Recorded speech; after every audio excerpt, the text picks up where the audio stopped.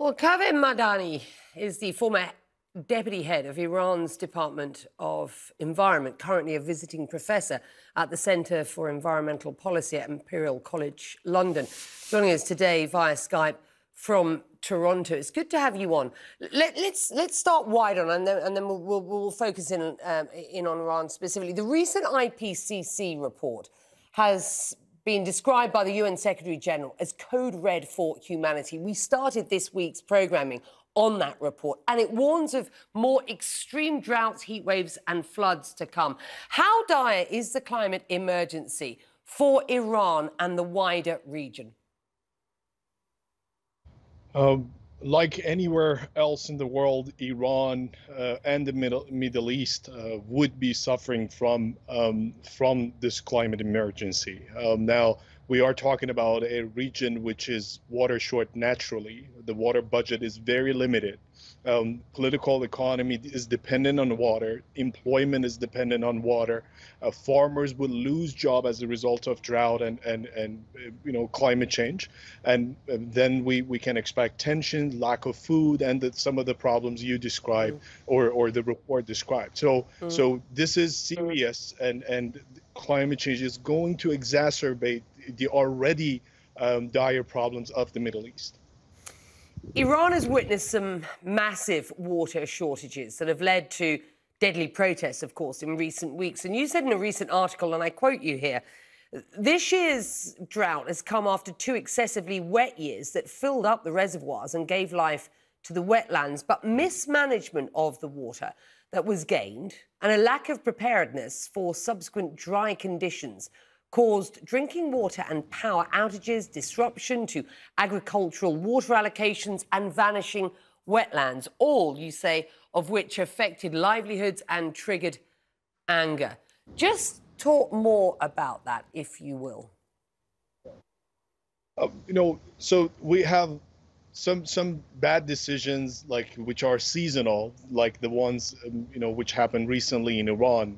2 really wet years came, and the managers thought that the problem has been solved. There would be no drought. Farmers thought the same way. Expansion again started, expansion of agricultural land, growing more food and so on. And now we have a serious drought. We are going back to the stage that we were in 3 years ago. So it's just we're not learning from our failures. But the problems of today's Iran, when it comes to Iran's current water bankruptcy, is the result of decades of bad management in Iran. The same is true for some neighboring countries. We cannot blame all these problems on climate change. Climate change is a serious threat, but the house was already on fire. Now we are adding fuel to it. So climate change is itself a byproduct or product of unsustainable development. The other problems are also products of unsustainable development. So we have heard the Supreme Leader and indeed the new hardline president talking about climate change. You were exiled from Iran by, quote, hardliners who opposed your climate message.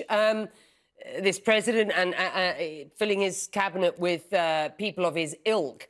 How concerned should Iranians be for the future of their environment under his leadership?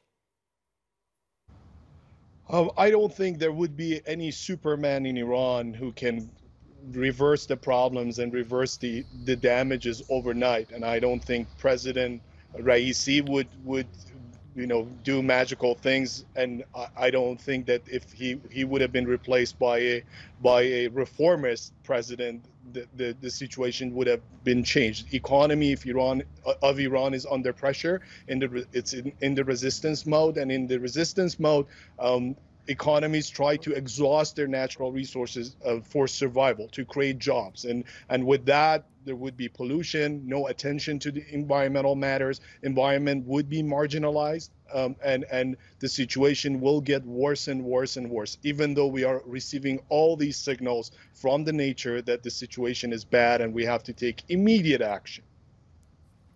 We're going to leave it there. We'll have you back, sir. Thank you very much indeed for joining us.